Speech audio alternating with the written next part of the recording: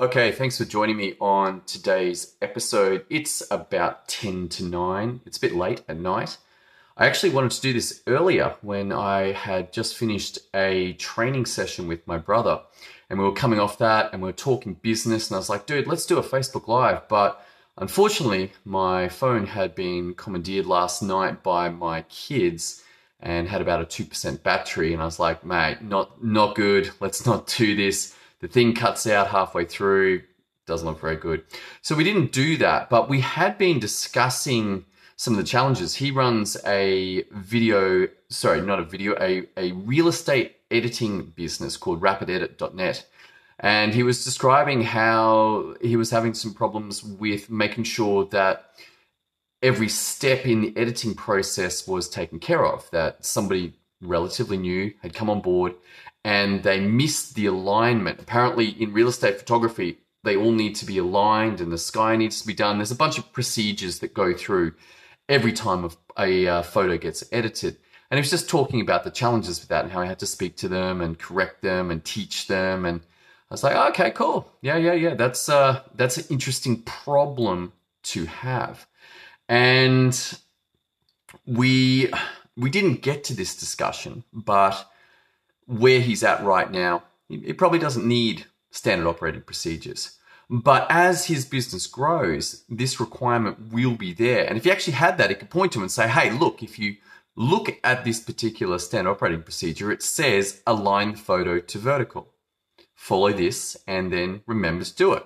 Now, that's got its own challenges for sure. Getting your team to actually use the instructions is a whole different conversation. But I wanted to touch upon the importance of choosing the right tools to do this. Now, the two major tools to build standard operating procedures are going to be either Google Docs or Microsoft Word.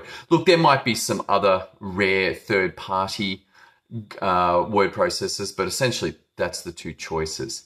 I have seen people recommending just videoing procedures, but in my experience, that's something that really should be done later on when a procedure has been stabilized and it's proven that it's effective and then it doesn't change much. Up until that point, if it's changing frequently or making improvements, then the video will become not so useful. It'll have that error in it, and so you'll need to do another video, and suddenly the benefit of the speed of video recording your standard operating procedures kind of loses its value if they're really easy to become outdated.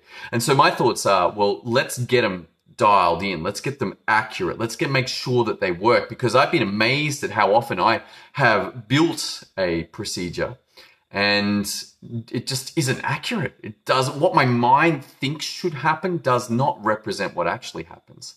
But beyond all of that, we still need some way of documenting that. If you're going to start out and say, you know what, I'm just going to use a word processor to write down the instructions, which I actually think is a wonderful idea until it's stable, then you've got this choice between Google Docs and Microsoft Word. And at the heart, look, these programs are essentially the same. There might be some very small differences, but Word is online, Google Docs is online. Google Docs began online as only online, but Word morphed into that to meet that demand.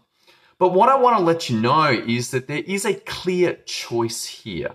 And I discovered this when I was working with a client who usually uses Microsoft Word. I was like, cool, okay, let's stick with Microsoft Word. But as I began linking to the online URL that represented that document, I found that Word creates a single instance of that document in order for it to work on. So it's got its chunk at the beginning, the URL, and then this whole other bit that defines the instance of it. And Google Docs doesn't do this. And the importance of this is if I create a link to that Microsoft Word document, it doesn't work when I come back to it the next day. Like as soon as I close down that window, I have to go back to the file structure in Dropbox or in Box and actually click open, and then it makes a new window with a new chunk at the end. This sucks. This means that you have to always link to the file in the folder structure instead of being able to link directly to the file. Like if I want my instructions, I want them to come up straight away. Like that extra click, it's okay. It's not the end of the world, but if it doesn't have to be done because I chose Google Docs, then hey, Google Docs is the winner. So if you're just beginning your journey into this requirement to create standard operating procedures, and you're trying to even choose between, hey, do we use Word Online or do we use Google Docs? Choose Google Docs. It's clearly better because of this single factor that its URL always goes to the same document. You open it tomorrow, it goes straight to the document. Open it a week, it goes straight to the document. This is a small but very important time-saving factor, and it also means that whoever opens that file will always be going to that file.